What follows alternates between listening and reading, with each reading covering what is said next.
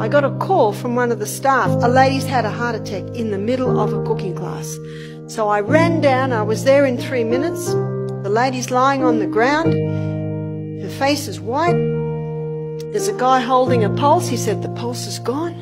Almost. I said, quick, cayenne pepper. I got a half a teaspoon of cayenne pepper. Quickly put it in her mouth. She was half conscious. We're able to give her a little bit of water to drink.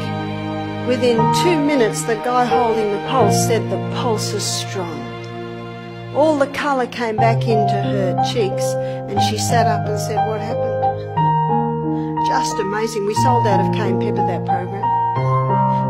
Everyone, what happened to that lady? What happened to that lady is that cayenne pepper, when it got into the blood vessels, it thinned the blood. This is the best blood thinner. No need to warfarin, I mean rat poison. No need for aspirin. And by the way, it has been shown today that aspirin causes brain bleeds. This is very, very safe with no side effects.